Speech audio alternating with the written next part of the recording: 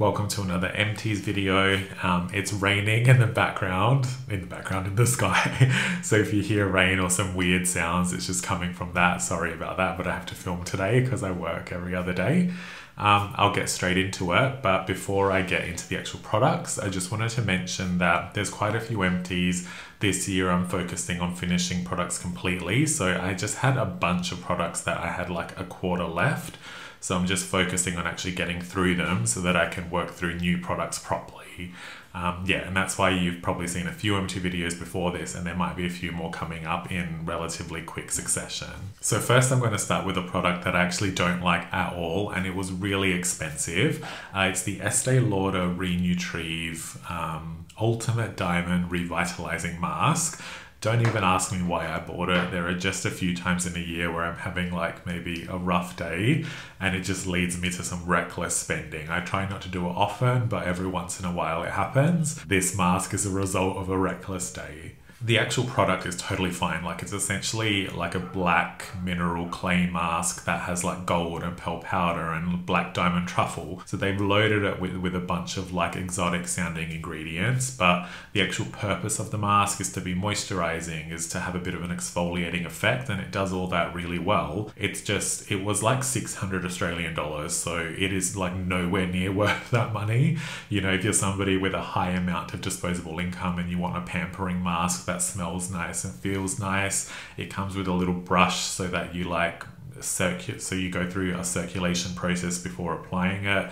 So there's a whole ritual to it, but for an average consumer, this mask does absolutely nothing worth it. You know, you'll get a little bit of a glow from it, very temporary, so very much a regret, and I don't suggest anything from this brand pretty much at all. And by brand, I don't mean Estee Lauder overall, just their Re-Nutriv line is so expensive with probably nothing going on that's super worth it. I've actually tried a few products and none of them have stood out. Next is a small Australian brand for body, or specifically body breakout. So it's the Will & Zoe Body Breakout Spray. This is basically a niacinamide spray that's very light, you know, watery. The spray mechanism is really good and I can get around in different angles for it.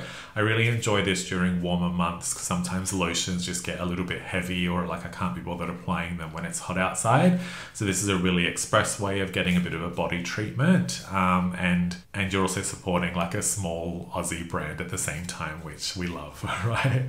There's like a matching body wash that's really nice as well, that has a beautiful texture. So I'm a big fan of both of the products in the line currently, and I hope to see them expand soon. Next is one of my all-time favorite products and probably my favorite cleanser ever, is the Build Skincare Bee Wash. I've spoken about this a lot. It's appeared in a few videos. It's all over my Instagram page. Basically, it's a non-exfoliating powder cleanser that feels very creamy and luxurious on the skin, but it just feels very like cushiony and protective, and like it's maintaining hydration and definitely not stripping, but it actually cleanses properly. So I absolutely love this product. I've gone through several bottles. Build is one of my favorite brands, and Bee Wash is just such a highlight cleanser because there's really not very much like it on the market. You know, you might be thinking Tatcha, Dermalogica, More Pacific, all those brands, but they all have some sort of exfoliating property. Bee Wash is made to be a gentle daily cleanser, and it does it exceptionally well. Next is a product from, I think it's Arencia, which is the Cloud Body and Scalp Scrub. This had like a rose herbal smell to it.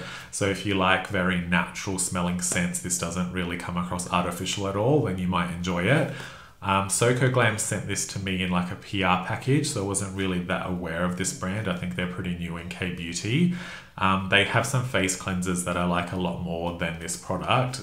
This is, yeah, more of a body scalp scrub. I think it's terrible as a scalp scrub. It's very, like, it's just very slimy feeling in a way. On body, it's okay because that moisturizing effect just washes off, but for hair, it's, you know, not great. But even as a body scrub, the particles were quite large. They didn't feel like they were actually exfoliating well enough, or at least not to the roughness that I prefer. So it's quite a gentle, you know, natural leaning product. If that's your vibe, great. I think it's a little bit useless, to be honest. I would not gravitate towards it personally, and I definitely wouldn't seek to buy it myself. Next is the Violette Boum-Boum, like milk, what do they call it? Boum-Boum, yeah, 3-in-1 cream spray. One of my favorite products. Like I don't think like toners and essences necessarily have a reputation of actually doing much on the skin, but I find this to be actually properly comforting and soothing.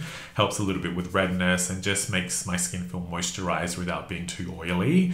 The spray mechanism is a little bit of a contentious issue because it's not the best sprayer. It's quite aggressive and I often end up spraying into my palms, then apply to my face. So if you like a gentle mist, this is definitely not that. But I think the actual formula itself is really well designed. One thing I don't like about Violette is they lean very much into clean beauty, and I think their formulas, they could be better if they were using just more classic skincare ingredients. The stability on this is not the best. At some point it started to separate, so the oil and water phase would come apart. That happened towards the end of when I was using it, so not a huge issue, and when I'd shake it, it would come back together.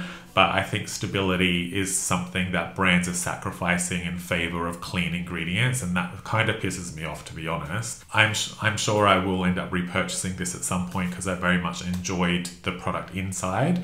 It's just I'm currently using the ordinary toner. I bought a little Ilia like face milk. I bought a Chanel milk. There's one from Dior that I'm looking at, so by the time I get around to it, I'm sure it'll be sort of 6 to 8 months. But at some point, I feel like I will repurchase this. It's very much a product that I consider to be worth its price. Next is the Biologique Recherche Toleskin Moisturizer. This is a pretty unique product because it's actually sterile, so it's made for people that have very reactive skin, or maybe you've gone through some sort of treatment where you can't use typical skincare. The actual formula is great. The ingredients they use is great. It's just the price point on this is like crazy. I don't even know how they arrived there. Biologique is a luxury brand, and it kind of breaks my heart that their price point is getting to a point that's very prohibitive of access, and they are targeting luxury clients more specifically. You know, I don't love that. I think skincare brands should at least have some sort of spectrum where they can cater to everybody, you know, with certain products. Something like this, which is kind of like a dermatological product, I think should be a much lower accessible price point.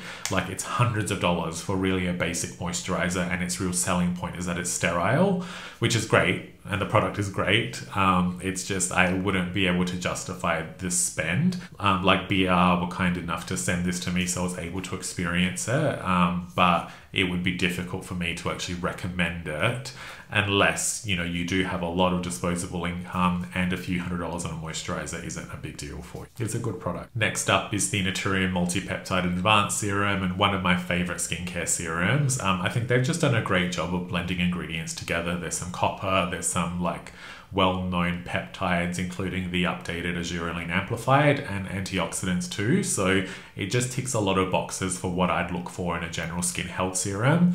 The texture is a little bit more of like an emulsion cream style, so it also has like a plumping moisturizing kick versus maybe a gel serum that tends to be like more hydrating.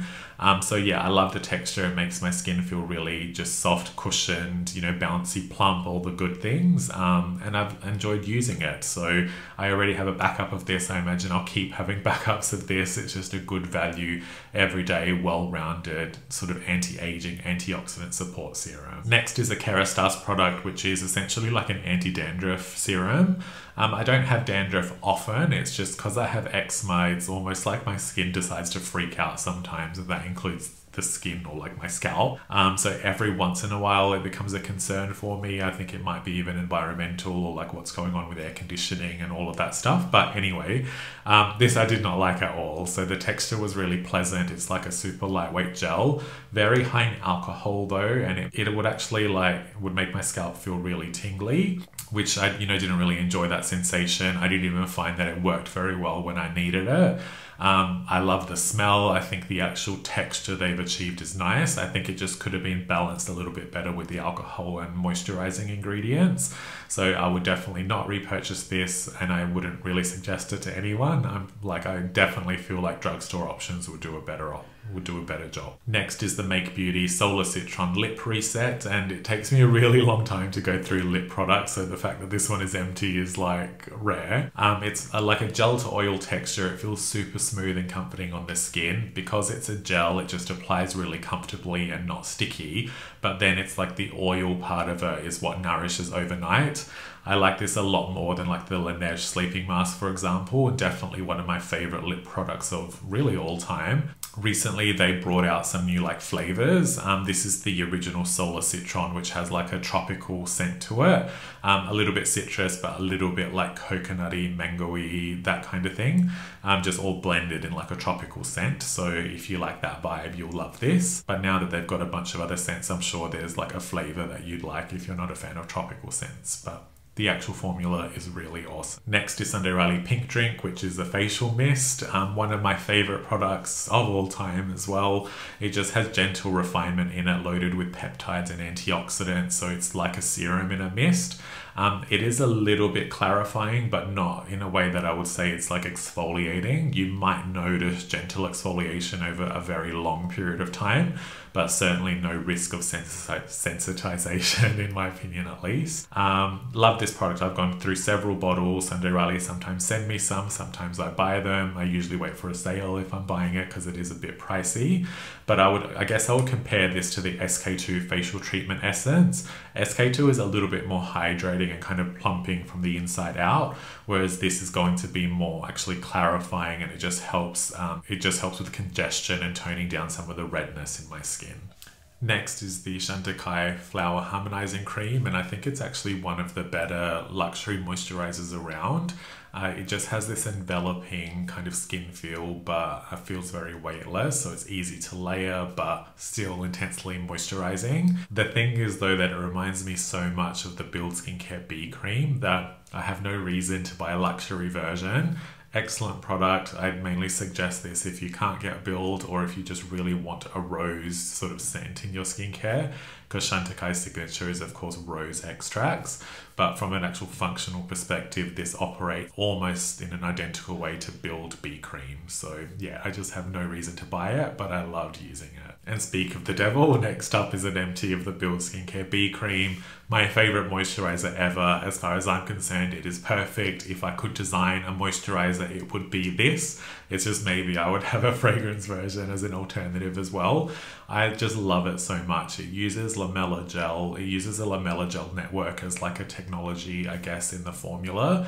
And a lamella gel just has a really close affinity to the skin, so it's a lot less likely to irritate, but it also means that you get like longer term moisturization in a lightweight skin feel. So people who love a really oil rich cream, you won't really get along with B Cream because it's definitely more of a balanced type cream where the humectants, the emollients and the occlusives are blended together in a way where they moisturize intensely. You don't really notice an actual surface residue. So B Cream allows for awesome layering, works really well over serums, under sunscreen, never had a problem peeling. It is just the best moisturizer. Actually, and if you don't want to take my word for it, it did appear in so James Welsh had like a best of video, I think in November, December last year. B Cream was one of his favorite moisturizers, so he tries so much stuff, and I feel like that's just a really good cosign on the quality of B Cream as a moisturizer. Next is the Deviant Skincare Essential Hydration Serum. This was a pretty interesting product because it's a hydration serum, but the texture was like an elastic creamy emulsion, so it feels a little bit different than a lot of like hydration serums on the market. I enjoyed this from its moisturizing perspective, and it made my skin feel really nice. But what ended up happening is when I'd use it in the morning, some of the thickness or whatever in the product was probably causing it to interfere or like conflict with my sunscreen.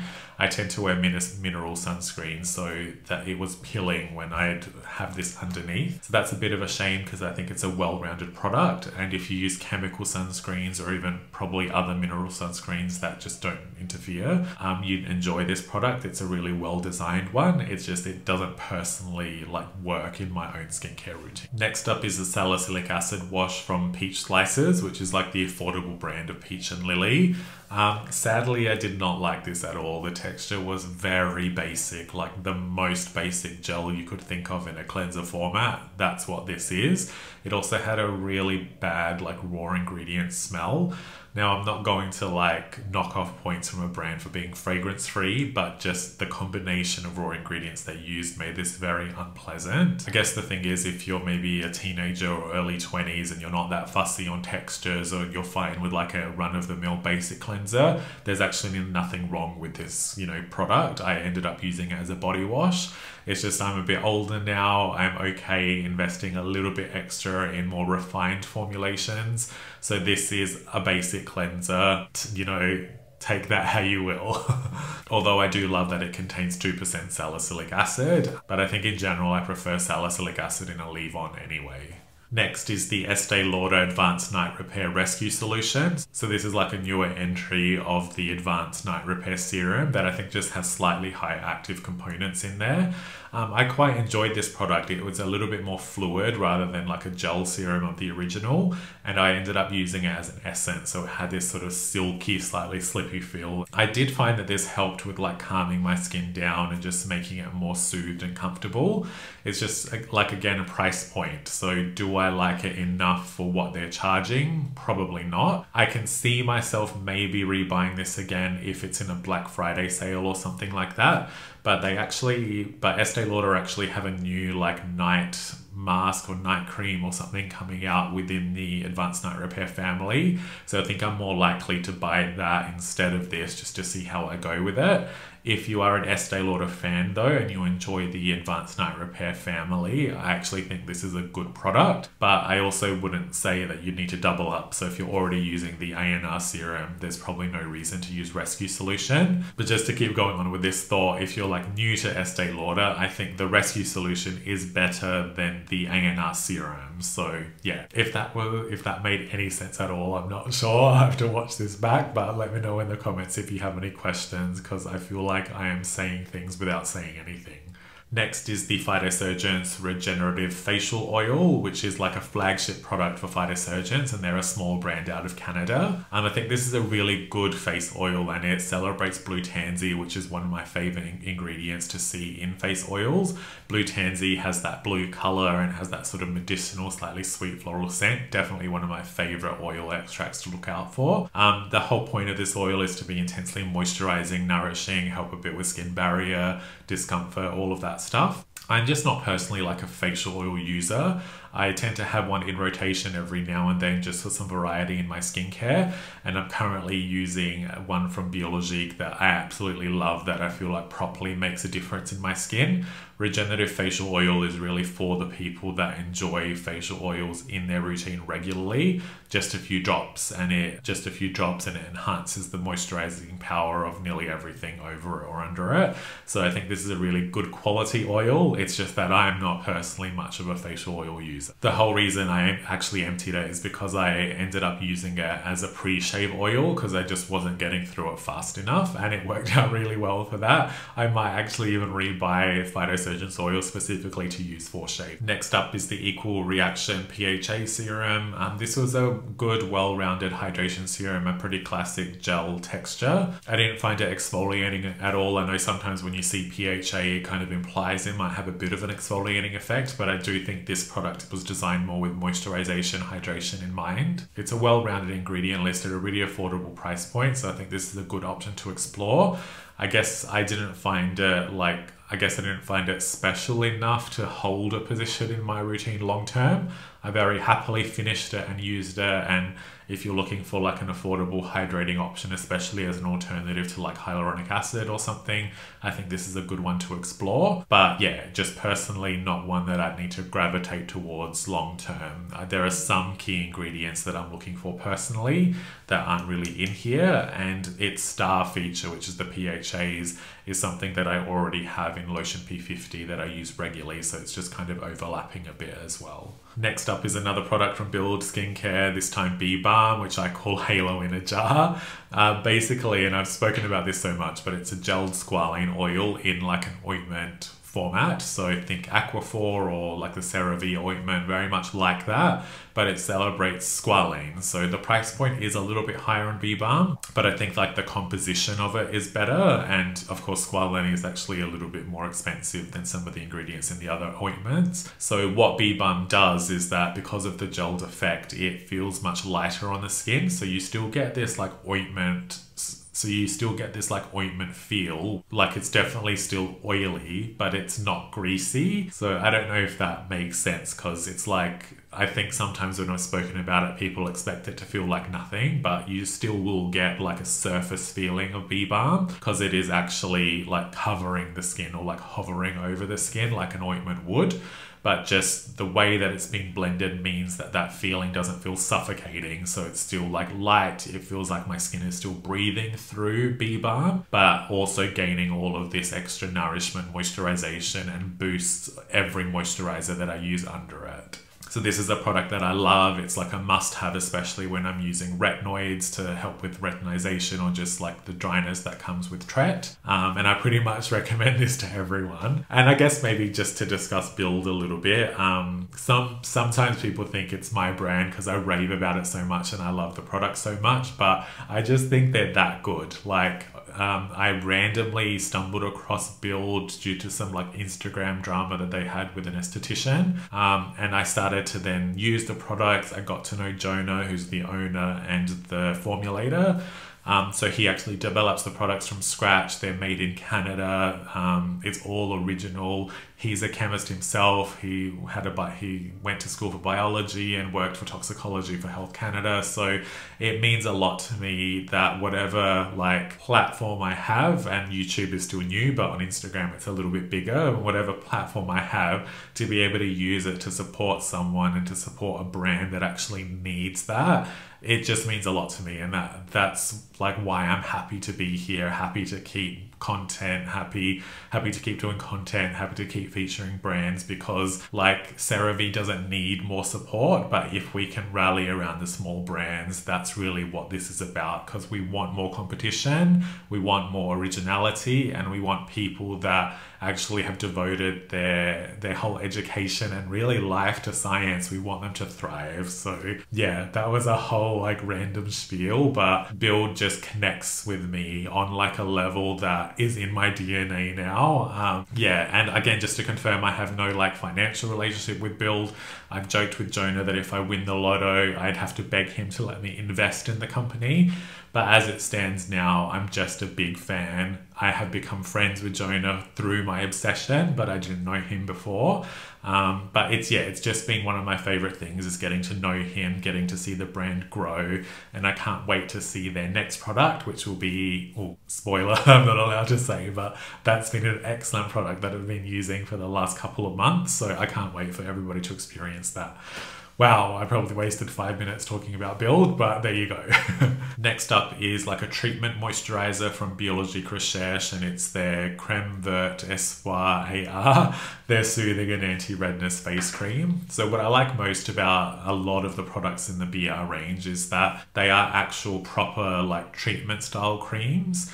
Although I was complaining earlier that their price points are pretty ridiculous, and they are, unfortunately, they are a luxury brand. But I guess the nice thing with Biologique is that unlike say Estee Lauder or some of the premium L'Oreal brands that I think really focus on like just really focus just on the prestige of using it. Biologique to me is actually a functional luxury brand. So if you're investing in the products, I think you're most likely going to see actual skin changes or skin improvement. So I feel a little bit less guilty recommending Biologique.